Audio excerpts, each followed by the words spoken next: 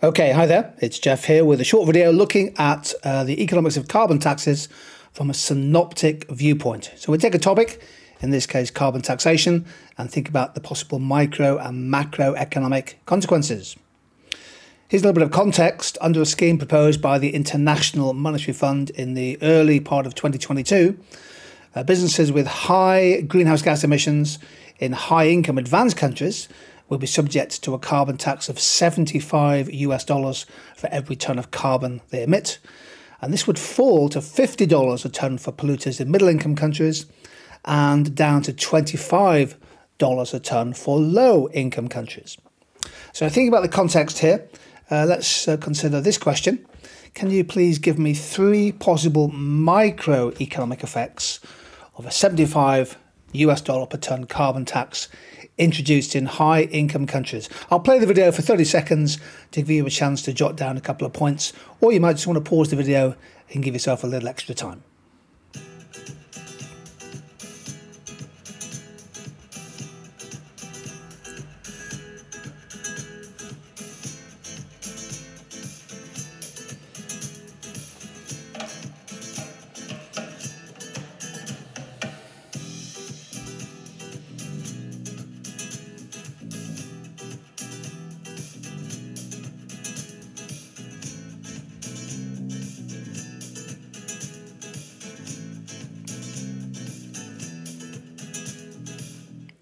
So in a synoptic paper, you're thinking about the consequences at micro and macro levels.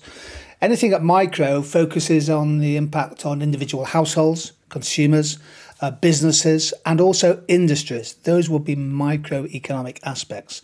You could also talk about the consequences for the labour market, for example, or for market failure. Anything which is related to your micro studies will be credited.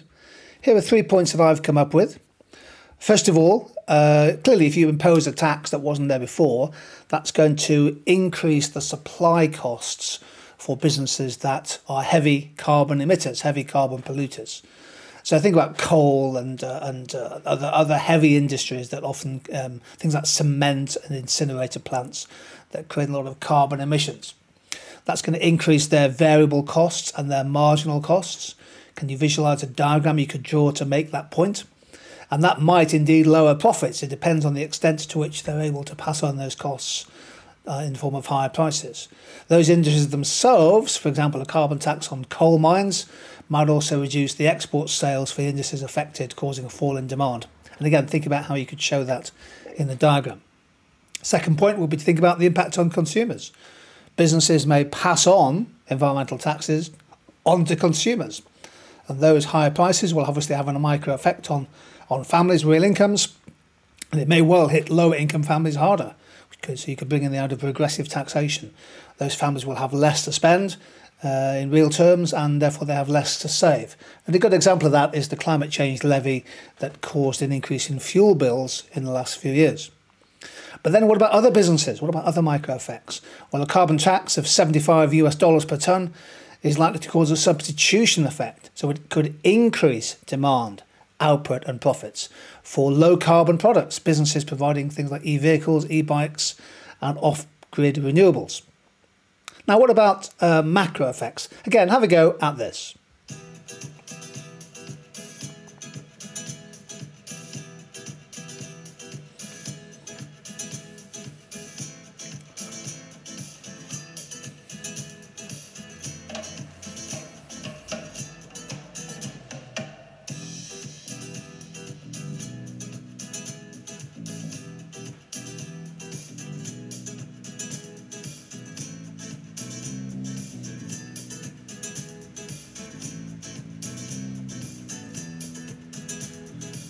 So this time we're thinking about the macro consequences. So we're thinking about things like aggregate demand and aggregate supply and the key macro objectives, growth, inflation, jobs, the budget balance and so on and so forth.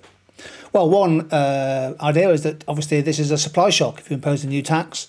So there could well be a short-run increase in cost push inflation as a carbon tax causes an inward shift of short-run aggregate supply. So that would be a supply shock to the economy. And again, you could easily use an ADAS diagram to illustrate that. It might actually, on the demand side, increase aggregate investment spending by businesses that are producing low carbon technologies, although other industries might see a fall in their planned investment. So the impact on I as part of C plus I plus G plus X minus M is perhaps unclear. The government at a macro level would also benefit, presumably, because they'll get revenues, tax receipts from a carbon tax.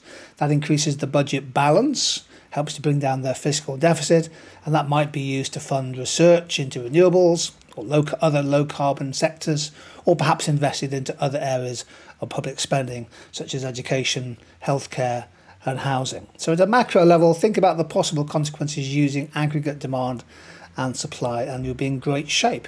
Obviously, for each of these, you'd evaluate these points. So what we're doing here is we're building KAA, so you'd evaluate the impact on the micro, evaluate the effects on the macro side. But there we go, a quick look at carbon taxes. Take care, see you soon.